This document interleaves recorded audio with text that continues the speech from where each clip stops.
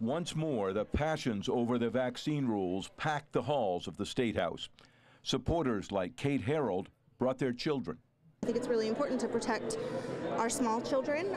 But opponents were right beside them, like Josiah Wilson, worried about his own child. She stands to be kicked out of school and restricted from access to education. The bill would eliminate current exemptions to vaccine for religious or philosophical reasons, leaving only medical exemptions. In the debate, 2 Republican senators shared their own vaccine stories. My wife and I were parents of a 2-month-old daughter who died 32 years ago, just 36 hours after receiving her first set of vaccinations. My views of vaccines changed that day when my son Gabriel had a seizure after the DPT shot was administered. But 2 Democratic senators, both doctors, said vaccines save lives. As a society, we have become way too complacent about the scourge of deadly and preventable childhood diseases. LD 798 is an attempt in Maine to prevent a pending disaster.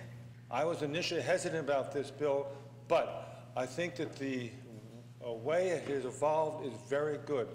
It had evolved through amendments that relax some of the restrictions on medical exemptions, giving more leeway to doctors. Those arguments and others convinced the majority on a mostly party line vote.